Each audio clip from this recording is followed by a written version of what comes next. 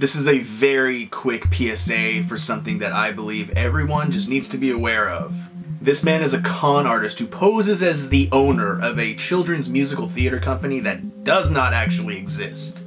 He dazzled me and many others with guarantees of incentives and opportunities of working in a theatrical environment until he simply couldn't hide from it anymore.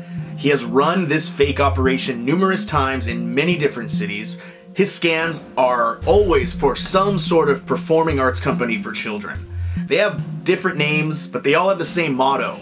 And the motto is, if you can talk, you can sing. If you can walk, you can dance. The different company names were Blues Acting Academy, Imagine That School of Performing Arts, Savannah and Joshua Camp Rock, and he goes by different names too. Rashad Kareem, Joshua Kareem, Sean Hart. I also have interviews from those that I worked with that were also scammed by him. I have video footage of meetings that took place.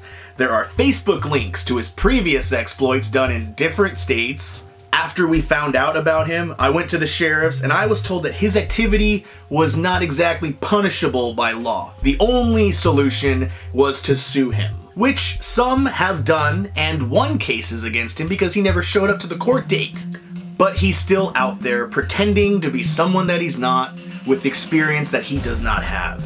During our time working for him, which was about a month and a half, we observed habits of a pathological liar. He took advantage of our trust, willingness to help children in our community, and our love for the stage. The sick part is that he involves children in these scams by guaranteeing roles and promising false perks to get the children excited to join before he either skips town or tries to take their money. And I just need your guys' help to share this. I don't care how many views this gets, this just needs... people need to know. Thank you for listening.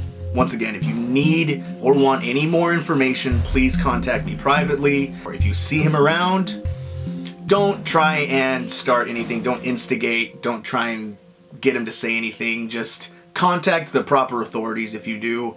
And that's all I ask.